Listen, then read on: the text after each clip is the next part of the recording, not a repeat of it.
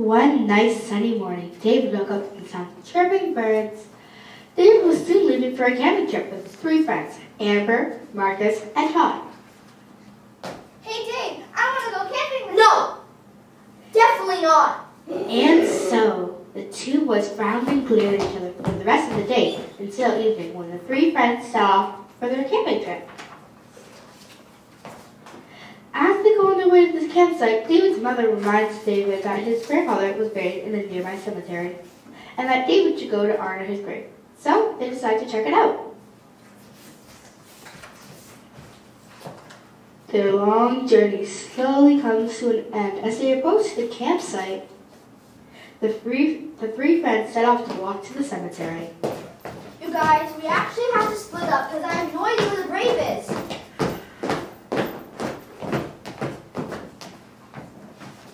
They're going to get lost. The 3 friends set off to find David's grandfather's grave. Little did they know that some of their relatives were buried in the same cemetery. Marcus has been looking for the grave and is getting frustrated by the minute, but ends up finding his grandfather's grave. Oh, Grandpa was buried here. I guess I'll sit and wait for a minute. Marcus sits down and leans his head against the tombstone. But then he gets sucked into the tombstone and falls down with a loud bang! Ah! Amber walks around for a bit and wonders what David's grandfather was like, then finds her grandmother's tombstone. Great grandma's grave? What? Ah!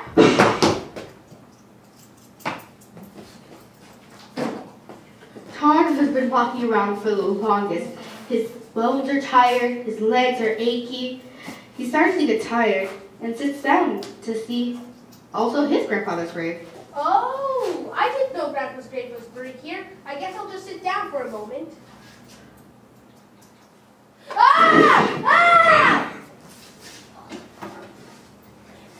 David searched all night, but the clouds came in and it started to rain. So he went back to the tent. He woke up after a long, sleepless night of worrying and goes to the graveyard to start looking for his friends. Guys, where are you guys? If you're talking about me, maybe you could tell me why I'm here. What was that? That's Amber's phone, and you sound like an old lady. David realizes his friends have somehow switched places with elderly people, and Tommy somehow knows why.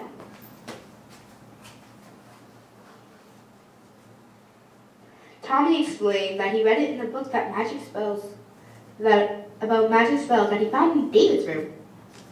He decided to use it for payback of how David rudely treated him, and never even bothered to help. The 2 brothers take a minute to look at each other and apologize. They realized where they had gone wrong. His friends start shaking though. They start jittering. Mist comes out of them and they fall to the ground.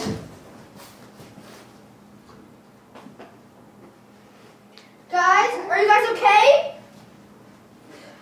After a nice campfire, the brothers explained what an adventure they had. The end. Oh.